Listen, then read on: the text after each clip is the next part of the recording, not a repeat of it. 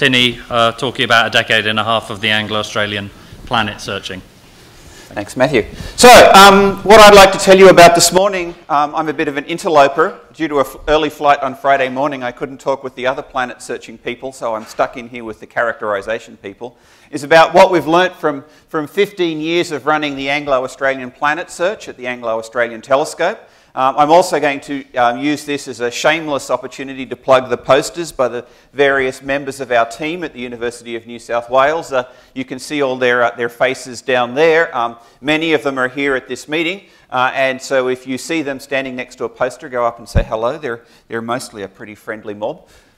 So the Anglo-Australian Planet Search has been running since about 1998, when Paul Butler first came out to the AAO and started the program. Although 3 years later he decamped back to the land of the brave and the home of the free, and the program continued on though with a substantial team, many of whom have been running the program ever since.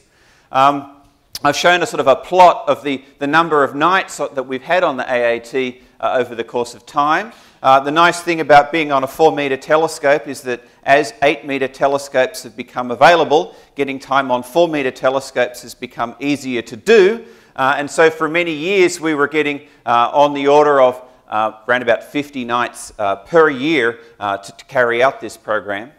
And indeed, in some years we were even able to convince the Time Allocation Committee to do what we thought was an important project to essentially get 48 consecutive nights of telescope time.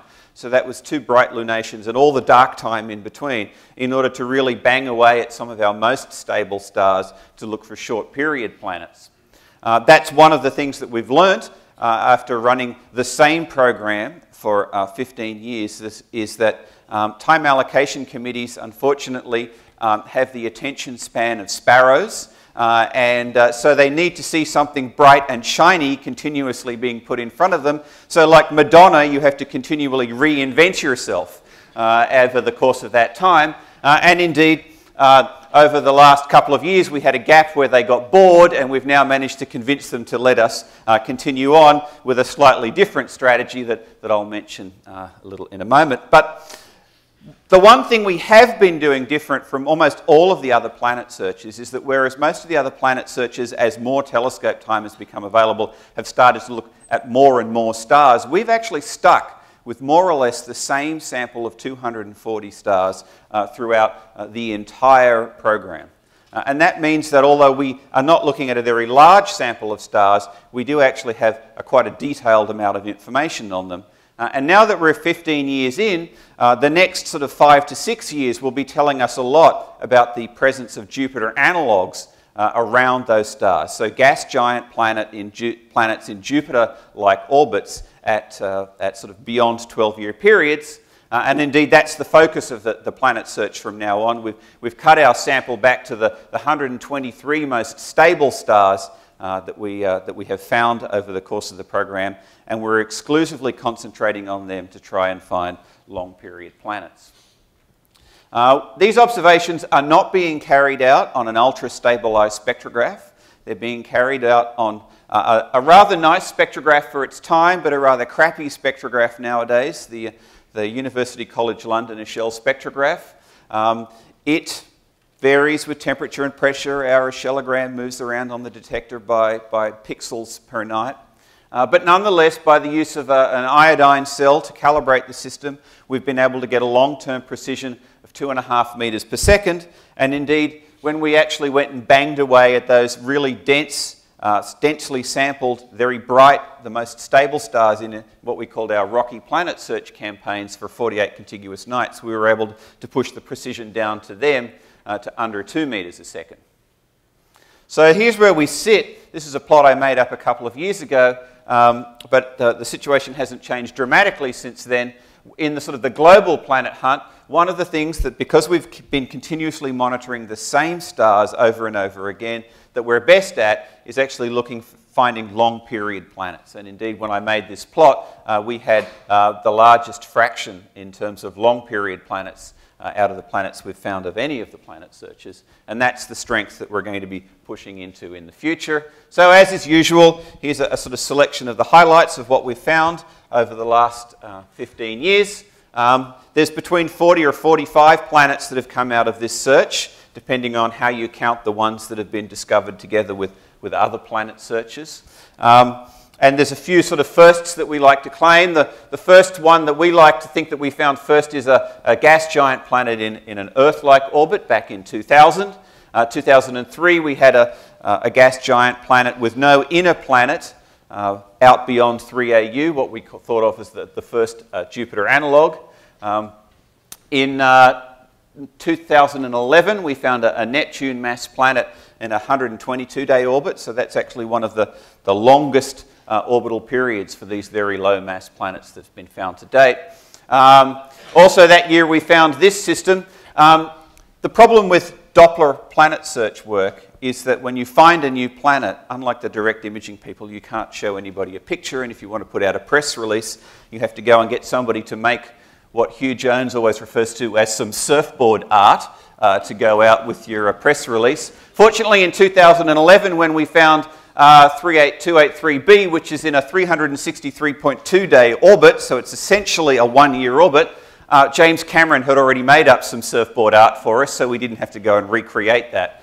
So that's a system that is essentially in almost exactly a one-year orbit. As you'll see, we've had data on that that's gone back almost the entire 15 years. It's just that it took us that long to be exactly sure that 363.2 days was actually the right answer and that we hadn't screwed up somewhere along the line. And of course, we've also found 20782b, which is currently the eccentricity record holder amongst Doppler, amongst exoplanets. Just last year, you can't see it, unfortunately, on this very fuzzy display. There's 3 data points that we managed to get through the periastron passage that really nailed down that eccentricity, and that really is one hell of an eccentric planetary system. So the focus from now on is to look at Jupiter analogues. A couple of years ago, Rob Wittenmeyer published a paper as a result of a lot of simulations on our data that showed that we've got 3.3% of the stars in our sample host Jupiter analogues, and when you take all the non-detections and inject fake signals in, you can show that at most 37% of the stars could host a giant planet in the 3 to 6 AU range. And our focus for the future is to essentially nail down this number to much higher levels of precision by focusing on the 123 most stable stars in our program.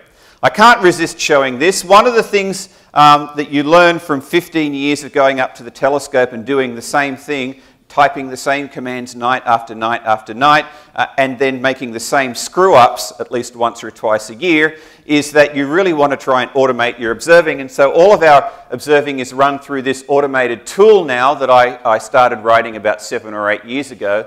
All of our targets are in a queue. They get loaded into the queue. You set either the signal to noise or the exposure time you want.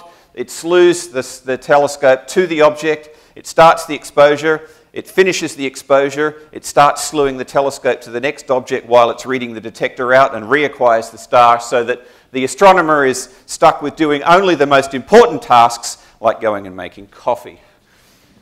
Other programs that we've got running at the University of New South Wales in planet searching and up at the Anglo-Australian Telescope are the ones that are being run by, for example, Rob Wittenmeyer, who is complementing our search on primarily solar mass stars with a search on subgiant, that is more massive but slightly evolved stars. And you should also have a look at Rob's paper on eccentric planets. We found this system here, 159868b, was known to have a planet, and as a result of continuously monitoring it, we found that it had a second planet. And when you actually put both of those planets in and did the fit, the first planet, which was originally an extremely eccentric planet, the eccentricity dropped down for the 2-planet fit considerably. And indeed, so Rob went away and did some simulations and found how many other systems that we think could have, have one eccentric planet could actually be multiple circular planets. And in our sample, we find that there are at least 9 promising systems that are all dynamically stable for greater than 10 to the 8 years, where you could actually have 2 circular planets rather than 1 eccentric one. So you can go and have a look at his poster to find out more about the eccentricity being too high. Another poster from within our group is by Jonty Horner on essentially checking your dynamical facts. So if you're going to claim that you found a planetary system with 2 planets in it, it's worthwhile either plotting or simulating the orbits to make sure that they aren't ones like this, like in the QS-Ver system, where it only takes 100 years before the planets bang into each other. So it's highly unlikely that that system is actually really as it was published. So why is this Doppler work so hard? It took many, many years, obviously, for the first Doppler detections to be made, and we're still banging away at it. It's still very hard to get below 1 meter per second precision, and the reason for that is that if you're working at a resolution of, let's say, 60,000, 1 meter per second is 1/5000th of a resolution element. So if you're trying to get down to 1 meter per second precision with that sort of spectral resolution, your integrated signal to noise for the whole measurement needs to be on the order of 5,000. And if you want to then push a factor of 10 below that, then your integrated signal to noise needs to go up by a factor of 10, which means you need to collect 100 times more photons, and that gets very difficult to do. Which is why you have to have access to either more and more telescope time or larger and larger telescopes. The real problem, I think, and the under-realized problem in this game is that spectrographs are required to let light into them. If we didn't actually have to let light into spectrographs, they would work perfectly. Unfortunately, you have to let light into them, and that means you have to have a slit.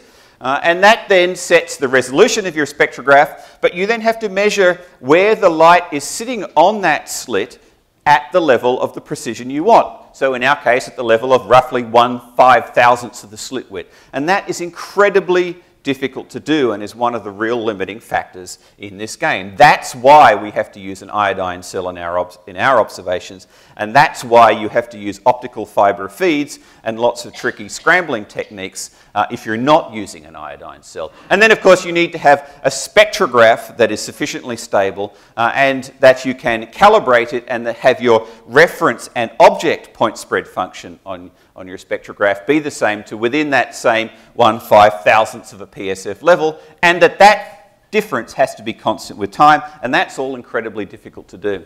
And so that's why there is an almost religious war between those who believe in using iodine cells to calibrate your spectrographs and those who believe in using a fibrous system plus ultra stabilization. These calibration wars, much like George Lucas's most recent movies, are long, pointless, and incredibly boring, and miss the biggest point, which is that iodine cell, everybody has to be able to calibrate the 0 point. That's the zeroth order problem. If you're not doing that, you're not even in the game. You have to be able to calibrate your spectrograph and how it changes with time, and you either do that by making something that essentially doesn't change with time, like HARPS, or you do it by using an iodine cell to highly calibrate the system. Then you have to calibrate the spectrograph aperture. So in the case of the fibrous system, you have to do that by assuming that your fiber delivers a uniform spot into your spectrograph as a result of whatever scrambling techniques you can come up with. Or you use an iodine cell, which basically tells you what the illumination at the slit is. That's actually the biggest single most important function of the iodine cell in this game, is looking at what the spectrograph aperture function is. And so these are two quite separate problems, and both of them have to be solved to make these systems work. And indeed, to my mind, the smartest thing to do is to actually build one of these and then calibrate it with iodine, which I know is one of the things that Deborah Fisher is wisely trying to pursue, and which we would like to pursue if we had a more stable spectrograph, because that, I think, is the only way to actually move forward in this game. Relying on your fibers to just arbitrarily, perfectly scramble the spatial information is not a good idea. So one of the ways that we've been improving our system at the AAT is with this system called Cyclops. So rather than having a big fiber in which the star sits in the middle and wanders around, and you hope that the fiber system scrambles the light and it comes out nice and smooth at the end, what we have is lots of little fibers. So we have an integral field unit like this, in a hexagonal format that's about 2.5 arc seconds across. Each of these is about 0.6 arc seconds. So each of them sees a small fraction of the spatial information at the focal plane of the telescope, and that then gets reformatted into a long slit. It's good for our crappy sight because our 2.5 arc-second aperture, which matches our seeing, gets turned into a nice high-resolution slit. And then you can also play the game of having one of the fibres inject a calibration lamp signal, which is what you can actually see here. This is the data from actually up at the telescope. In this case, we actually had 1 arc-second seeing, not 2.5, but we've got a fibre arc here, and then the actual spectral information coming out here. One of the nice things with that is that it then gives you a system. Iodine is wonderful, but it doesn't work on faint objects. And if you want to work on faint objects like transiting systems, you need to basically rely on your calibration to work properly. And so you can use the Cyclops 2 system to look at transiting systems like HAT-SOUTH 3b, which is, you can see on Daniel Baylis's poster. And I can't resist showing this plot. This is one of the most interesting plots I've seen in a long time. It's in Daniel's paper on HAT-SOUTH 3b. This is a plot of the number density of objects as a function of radius and mass from transiting systems. And it's interesting to me that there is a relatively tight relationship for the more massive planets. There is a gap here that can't possibly be a result of a selection effect. And then there's this big broad distribution down at low masses. I don't know what that's all about. You can do Rossiter McLaughlin work with this system and go and have a look at Brett Addison's paper where he's done exactly that. Graham Salter has got a paper which has already been referred to by one of the previous session organisers on using Niki to look for companions to the stars that we know from our Doppler search have long period planets. We're going to try and build a new spectrograph, which we're calling Veloce, and if anybody wants to know about that, come and ask me. And finally, I'll finish up by saying that we also want to do a new survey, which I think you should all be very interested in, called FunnelWeb. There is a new spectrograph being built called Taipan on the UK Schmidt telescope, which is using a new revolutionary multi-object technology called starbugs that can position fibres at a focal plane all independently, all at the same time. And that means it's perfect for doing an idea that Mike Ireland came up with, which is to observe all 2 million stars in the southern hemisphere down to about 12th magnitude and get a spectral typing catalogue for everything. So if you want to know where the young stars are in the southern hemisphere, FunnelWeb will tell you. I think the most important use of this is going to be that we can help TESS avoid the Kepler mistake. I'm continually amazed that with only 150,000 stars in the Kepler input catalogue, they didn't go and get a spectrum of every single one beforehand. This can help make sure that TESS doesn't make that mistake. So if anybody's interested in that or interested in helping us get funding for that, you can come and talk to me and I'll stop there. Thanks, Matthew. Thank you.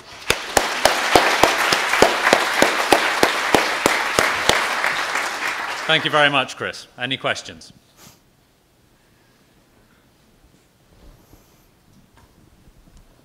There you go. Happy audience. Excellent stuff. Oh, sorry. Yes, there is one. Stan.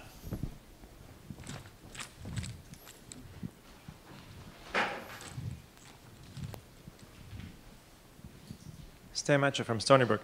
FunnelWeb sounds awfully exciting. What kind of rate of velocities are you going to get on all these 2 million stars? So the system is being designed by extragalactic astronomers for some sort of cosmetology rubbish. I don't know what it's all about. As a result of which, and due to the shortage of money, it will only have a resolution of about 2,500. So the radial velocity precision, is only probably going to be sort of 10 meters a second at best. Which will be enough for, giving you a rough idea of galactic populations. But, you're not going to be doing precision radial velocities with it. 10 kilometers per second. Sorry? 10 kilometers per second. Yeah, sorry, 10 kilometers a second. Okay, and Bruce right at the very back, please. Last question. Since you're expressing a number of refreshingly frank opinions, what your thoughts are on the ultimate limits of Doppler in terms of stellar activity as people propose insane ideas to get well down below the Earth detection threshold? Do you think the stars are going to support that, or? I think that the only way you will ever know is going to be to suck it and see.